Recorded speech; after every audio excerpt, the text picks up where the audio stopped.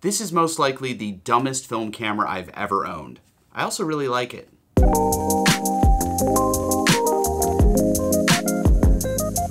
Hey everyone, Sean here with Fotodiox.com and welcome back to Film Friday. Today we're going to be looking at this camera. This is a Superheadz Demekin Fisheye 110 film camera. Like I said in the intro, this is probably the dumbest camera I own. Not only is it a 110 film camera, which is pretty much the lowest quality film you can shoot aside from some of the microfilm formats. It also has a fisheye lens on the front, but it doesn't even give you the full image circle. It actually crops in, so it's really just kind of a weird wide angle 110 camera. But I also really like it, and I'm gonna explain why. This is a camera that was made in Japan by a company called Superheadz. I don't think they make the camera anymore, but there still seems to be plenty of stock because I got this mint in package. And it's called a Demekin. I think I'm pronouncing that right, I hope I am, which is a type of goldfish. In England, it's called a telescope fish, but in Japanese, it's called Demekin, which is another word for eye or pop eye, which is quite an appropriate name for a little fisheye camera that's kind of shaped like a goldfish. So let's unbox this little guy and I'll show you how it works. First off, I love the packaging. As you can see, it's a little fish bowl. So there's, the camera is like a little goldfish inside it. Very fitting for the name. And the really nice thing about this packaging is you can actually open it without tearing it, which is great for storage. If you want to store the camera in its packaging, you can. And here is the camera, very, very basic. Very boxy. It's a 13.5 aperture, it looks like, which is kind of weird. And it's also an 8.9 millimeter fisheye lens. And we're gonna use Lomography Tiger 200 ISO color negative 110 film in this camera. But first we have to figure out how to load it because it's just this little black box. Well, actually how you do that is you fold up this part right here. And then you simply open this part on the back and the 110 film just slides into the back here. Now you're gonna want the geared part of the film to advance it to be registered with the gear in the camera. And you're just gonna simply slot it in, make sure it locks in, and then close the door, lock the door into place. And there you go, your little fisheye 110 film camera is ready to shoot. And to advance the film, you simply turn this wheel, and you'll see on the back here, film is advancing to our first shot and we're on number 1. We're ready to take our first shot. Now, like I said, this is probably one of the dumbest cameras I own, but it's not the only 110 fisheye camera I own. I also have the Lomography Baby Fisheye 110 camera. And actually this camera is superior to the Demekin because it gives you a full image circle. The fisheye lens is small enough that even on the tiny 110 film negative, you still get the full image circle of the fisheye lens. Not so the Demekin.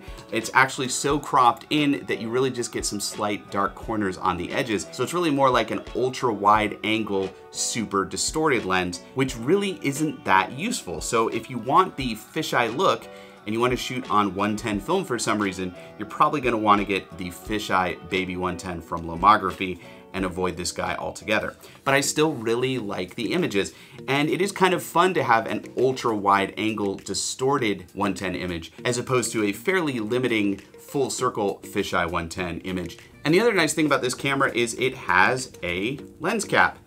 So if you're traveling with it and you want to protect the lens, you just pop that on and the lens cap stays attached to the camera, so it's always handily right there whenever you need it. Really handy to have.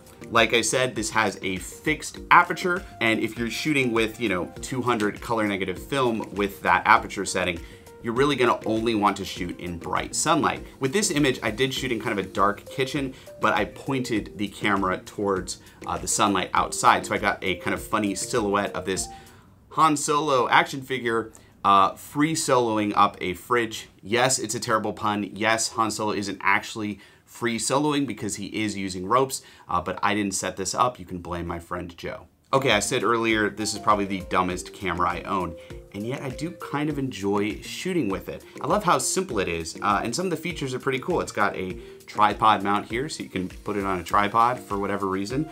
You've got this little nifty viewfinder you can look through that is pretty much useless. I never used it. I simply just point and shot. And it's really fun how close you can get to your subject. This photo of my fiance's dog, David, I've got the camera right up on him, and I still got a usable image because the lens is so wide angle. And yeah, the Lomography Baby Fisheye does have a full fisheye image circle, but 110 is such a small format, you're wasting a lot of the film by having that much of a vignette, whereas this lens fills the majority of the frame, so you are getting a more engaging image even if it's not really fully fisheye.